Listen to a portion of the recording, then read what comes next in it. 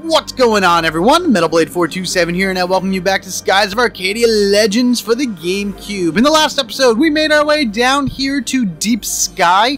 This is where Fina's ship crash landed way back in episode 1. Surprisingly enough, considering, you know, we have an entire planet to discover. It's actually within one of these little squares right around here, and I was just having fun with my radar and then flying around and randomly fighting the Rajas and things along that way, so that's why it looks a little weird. So I'm actually gonna go ahead and just fly down, down, one more. Okay, perfect. Boom. I'm just gonna do this little radar thing right here. Okay, perfect. I wanted to do that because we ended up getting 2 out of the 3 items that were down here in Deep Sky. If you kind of just follow my cursor over yonder, you can actually fly a little bit off the beaten trail if you want, but don't go too far up because then the game will register as you're leaving Deep Sky, and then you have to come all the way back down, and you know, all your X's that you fought Rajas will be gone, and then I think these still will stay here because this is where one piece of Valorium was, and then over yonder was another piece of Valorium.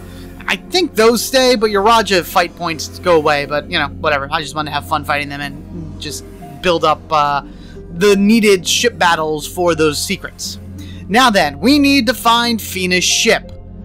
And it's actually right here in this spot. Make sure you are done with everything. Mind you, you can come back to Deep Sky later on if you want, but I would say get everything now. You got both pieces of Valorium, awesome. You fought all the stingray weird things, great. Once you go to grab this, you get a cutscene. And that scene, my friends, looks like this. Let's get it.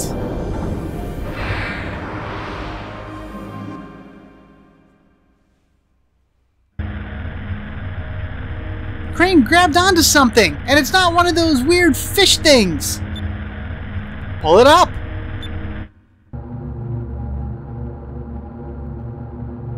What is it? What is it? What is it? Up! Look at that! Wow, that landed like perfectly upright. And in very good condition too. We got the ship! Yay! We did it! It's Fina's ship! Great job! Ika, hurry and get it on board. Aye aye! Fina, you're finally able to get home with this. Yes, thank you very much. This means I'll have to leave you.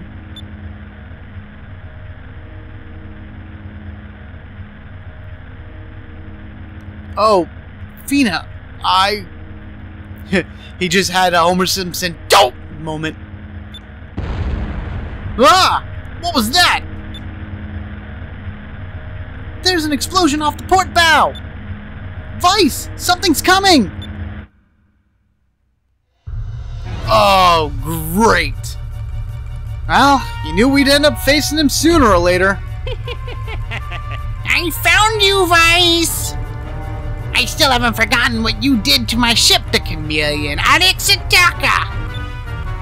This underworld will be your grave! I shall have my revenge! Revenge!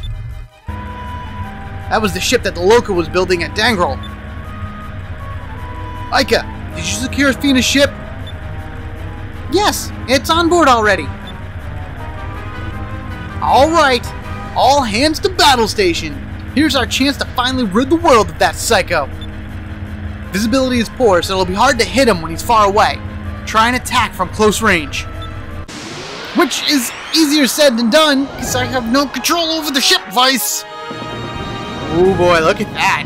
Yeah, he modified it a bit. A few new toys on there. A few more guns. Oh boy. Whatever that extra thing is. Vyse, Vyse, Vyse! The day for you to die is finally here! I'll destroy you, and your ship, and your crew, and your little dog, too! And I'll kill you! Nobody messes with POW. Alright, so here we are, the Chameleon. Let's see, what are we gonna do first? I'm just gonna go ahead with my normal startup routine. We're gonna do a Rala. You're gonna go ahead and Apple Wax. What is Fina going to do? I feel like I should hit him with something. He doesn't really take that much damage to any type of particular magic. Yeah, you know what? We'll save it. Can't do. Yeah, whatever. What's her strongest? Crystallis? Sure. Enrique. The speed whacks kind of suck because it really only improves the engines for one turn. I wish it was more than one. How much is the quickest? 6? Yeah, whatever. Alright. We'll just use the speed whacks and call it a day. Alright! Battle 3 with the Chameleon. This time it has 30,000 HP. We'll give you 15,950 experience at the end of battle, 7,000 gold, get a Captain Stripe twin turbo engine, and a magic shell. I won't use the magic shell. I'm pretty sure I have a twin turbo that I'm not using anyway. This battle will pretty much go back and forth for a little bit. At around the halfway point of the Chameleon's life, we'll go into the second phase. It all is considered one battle, so there's no extra health or extra increase in stats or whatever to the Chameleon once you get it to the next stage. Unfortunately for being down here in the dark, though, we have no control over aiming, and the Moonstone Cannon is pretty much useless at this point. You're gonna have to kind of guess where your ship is going to be in comparison to the Chameleon, because as you can see right here, we're not even facing each other. We are so far away. It's going to be, I think, on the next pass that we'll get back and facing each other, and that's when the guns will be able to hit. It's a guess. You have to guess at it. Vyse, the visibility is too poor. I can't see anything. I don't know what's going on outside. If the enemy ship is too far away, it'll be impossible to see it through the clouds.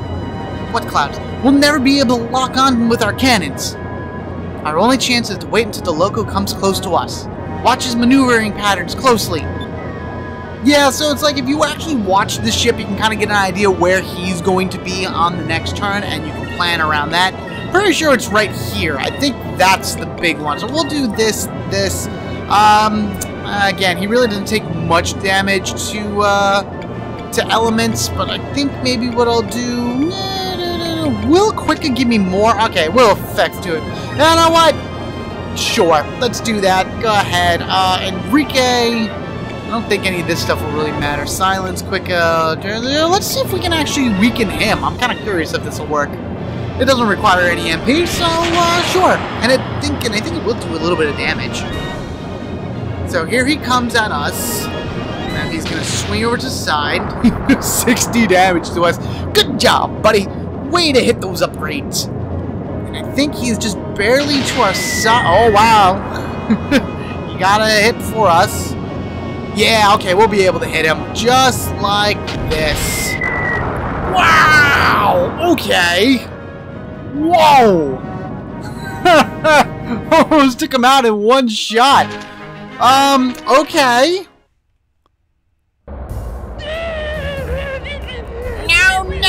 No! How could the Chameleon be defeated 3 times? Not 1 time, not 2 times, but 3 times!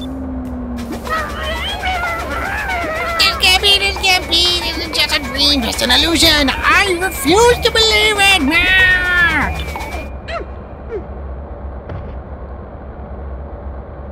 Admiral, get a hold of yourself!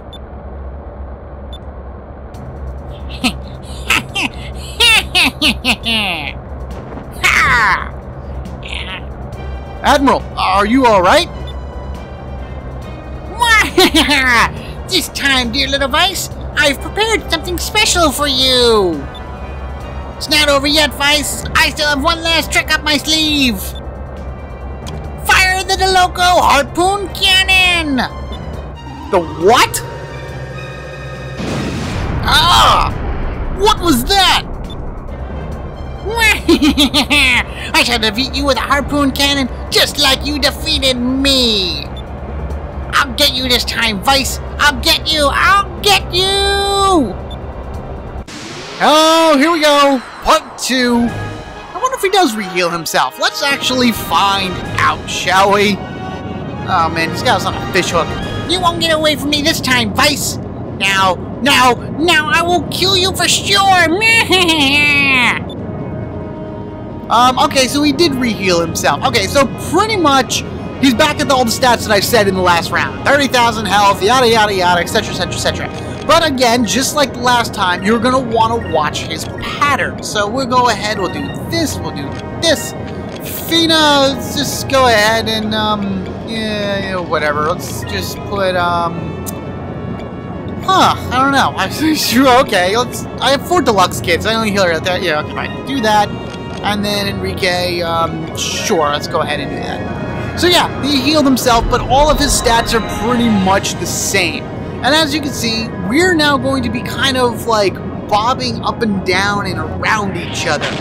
We are connected. It's a little bit more, oddly enough, it's a little bit more difficult to hit him in this situation. But if we just pay attention, at least the best we can. See, now we're ahead of him. So we're ahead of him on an early point. So I think we have to wait until near the end of the round for him to get ahead of us for our cannons to efficiently hit him. So, yeah, we should start swinging back. Yep, see how we're swinging back now on, like, the 3rd turn-ish or so? And then on the 4th turn, let's see what he does. Oh, ooh, 220. Oh, boy, Loco, you're scaring me now. Yep, full SP. Well, at least it will be for the next round. I look a little bit too far ahead there for that final round. Nope, looks like 3rd round. 3rd round is probably the key. Ugh. Jerk. Put a little dent in it. I don't like that. Okay, so 3rd round looks like to be the key. So let's go ahead and we'll X-Cannon here. We'll go and Arc Whale Torpedo here. We'll go ahead. Actually, you know what? Let's do the Arc Whale Torpedo here, and then we'll take 3-inch cannon, spread that straight through the end, and Enrique take the 5-inch cannon and push that across. So this way, at least at some point, there's always some type of cannon firing, and we're doing some type of damage to him. But this is pretty much the 2nd phase to the Loco fight. He has us on a hook, using pretty much the same harpoon cannon style ability, and we're going to be just exchanging blows back and forth. A little bit more, you know, or gun to gun, I guess you can say, style. Kind of like a Vigoro fight. Oh, what are you going to do? What are you hitting me with? Oh, really? You're going to drill nose? Oh, man. But we should be getting into a better position in order to hit him with our guns. Oh, come on! Really? Just that little bit? If he didn't drill nose us, it'd probably be the end of the fight right there. Ooh, that actually did a little bit of damage. Huh, interesting. Alright, so hopefully Enrique will finish him off. Please? Sorry, I just gotta sigh at that one particular point. That means I gotta do another round of this. Alright, bring it on, Loco. Come on, let's go. Yeah, I can't see. Let's actually do the X-Cannon here. We'll do, no, we'll do the X-Cannon in the 3rd spot again, just because. We'll do the Arc Whale Torpedo here, take the 5-inch, I think 3-inch, and just swing it across. And we don't have any more left, so just go. I'm bound to hit him at least one of these times. Okay, I was about to be like, really? It didn't kill him? But no, he's good. But we're kind of still attached.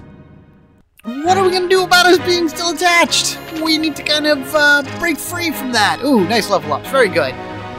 Stuff. Good. And all kinds of goodies.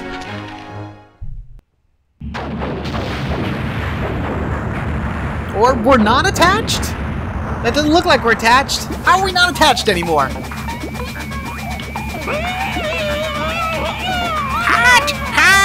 Hot! Somebody help me! Tell me this is just a bad dream!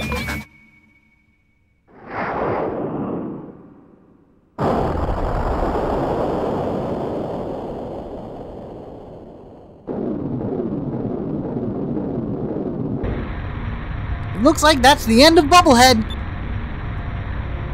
Yeah, that was a tough fight. If we took too much damage, we would be stuck down here. Well, we retrieved Fina's ship. Let's go back up. This place gives me the creeps. So, I kind of just want to point out something really quickly here. Something that, when you're thinking about it, you're just like, huh, really? We beat the Loco. He crash-landed into, like, the sides over here. And he's pretty much dead. We killed the Loco out of all of the admirals in the Valuan Armada. we killed the Loco. He's gone. We will not see him for the rest of the game.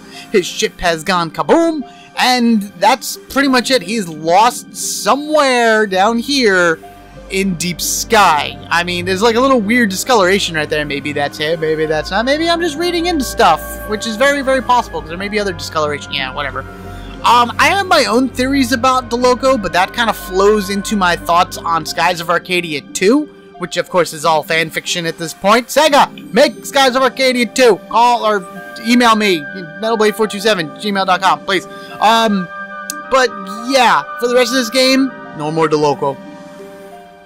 We've pretty much come with everything we need to get, so let's rise on up. And I think all you need to do is rise up, and then we should get out of here. Yep, there we go.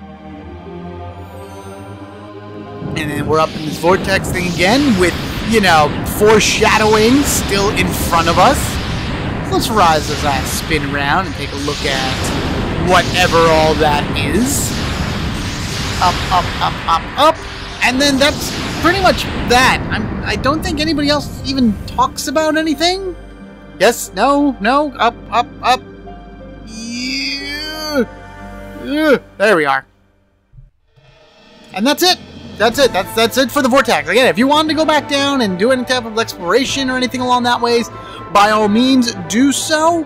We will deal with Dangrel Island again in a little bit, but for the remainder of this episode, we are going to make our way back to Sailor's Island. Now, remember, Enrique said that he wanted to be dropped off there once we were done with this last mission. And for all case in point, we are finished with it.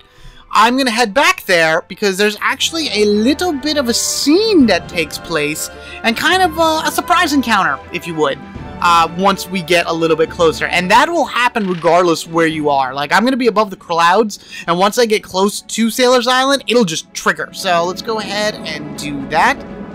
Got Fina's ship, got the Valorium. Now we got to take Enrique back because it's just what he wants to do. And there's fish up here, so let's go ahead and grab them. Sea fish. Okay, whatever. And now we're here. And look who it is. The Blackbeard 2. Baltor's ship. He is upgraded. I don't know how he manages to see us in upper sky and everything like that, but hey, whatever. Captain Baltor, this is a really, really powerful looking ship coming our way off port side. It's the airship that everyone's talking about, the Delphinus. The one that the Blue Rogue Vyse commands. I don't remember his voice, so I'm just going to do whatever comes to mind. I guess he's above the clouds too? I don't know. So, Vyse, we meet again. This time I have a little something special for you. Alright, men. On the pride of the Black Pirates. Kill them all! Yeah, I guess he is above the clouds, and he's coming right for us! Vyse! Black Pirates, dead ahead! Wait, hey! Isn't that Baltor's ship? Looks like they've done a little work on their own ship as well. Let's go test out their new defenses for them. And it throws you right into a ship battle. The second with Baltor, and the second time the game is just like, hey, why don't you fight him? And you're just like, okay, sure. How do you like the power of the new and improved Blackbeard? This ship is equipped with nothing but the best stuff that stolen money can buy. It's the ultimate black pirate ship. Yeah, okay. Yeah, I'm really intimidated, Baltor. Sure. So much better being able to see where stuff is now. Let's go ahead and do my normal startups with everything. We'll do that. We'll do the apple wax. We'll do, I just kind of want to hit him with something because I can. He doesn't really take too much damage to magic, so I'm just going to do it because. And we'll speed wax here. So, the Blackbeard 2. Yes, great original name. 15,000 HP, so he's going to go down pretty quickly. 5,520 experience at the end of battle of 2,400 gold. We'll give you a timing valve, spherical figure, which I think I could just sell, and hybrid wax. I'm not sure exactly what that does, but it's probably a random item for the ship. He's a joke. It's Blackbeard. You beat him once before, you'll be able to beat him again. Oh, he's going to hit me. He's going to miss me. Yeah, that's pretty much that. He doesn't really take too much damage for any of the elements, so let's see how much this does if we hit him. Alright, that's pretty good. Otherwise that, the differences in the ships are really just like, one ship is a little bit more smooth and brightly colored. This second ship has a few more spikes on it and is darker colored to, I guess, look more menacing or something like that. Whatever. So, did we finish up this round? Am I good now? Oh, he's gonna try to hit me one more time. Oh, yeah, the Las Vegas cannons missed. Yeah, bad spin, buddy. Alright. Moonstone crit, Moonstone crit. It's awesome. We're still gonna kill him this round, so it doesn't really matter. So we'll do that. We'll go ahead and, Arc Whale Torpedo there. Just because I can. We'll complete kit, and I have more than enough, for the Moonstone Cannon. This one goes further. Okay, good. That's even if I'm able to do the Moonstone Cannon. I feel like that the torpedo and the main cannons in that critical round will be more than enough to take him down. Las Vegas cannons! Yeah! Woo! So now I'm going to completely heal myself. And, yeah, Baltor is a lot of fun. I wish I could fight him over and over again. But you have these 2 encounters with him throughout the course of the game, and you just kind of show your superiority as the better air pirate every single time. Alright. Oh, he's gonna hit me once. Vyse, take aim and fire. The game freaked it. You probably didn't see it, but I saw it here. There was like a brief pause in the game where it was just like, ah, crap, we lost. Alright, some gold, some experience. No one leveled up, but that's okay. And look at all the stuff that we pilfered from Baltor. Probably all stolen to begin with.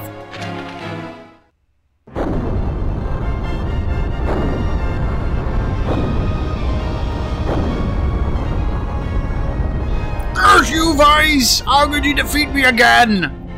The next time we meet, I will defeat you. You will rue the day that you cross Baltor. Good job, Vyse.